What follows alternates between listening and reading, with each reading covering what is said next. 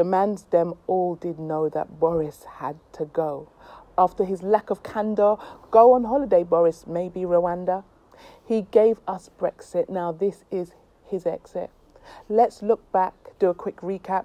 False information in the Brexit campaign, illegal suspension of Parliament, suspending rebel MPs while defending undefendable behaviour in colleagues. Dominic Cummings, Matt Hancock, Priti Patel. A flat refurbishment that didn't go so well. Ignoring advice that didn't suit his empire.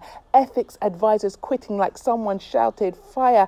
Let's pause for Partygate, which was the epitome of dire. Hiring a known abuser, then lying about it.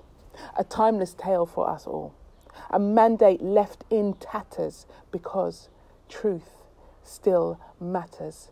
Integrity still matters. Character still matters.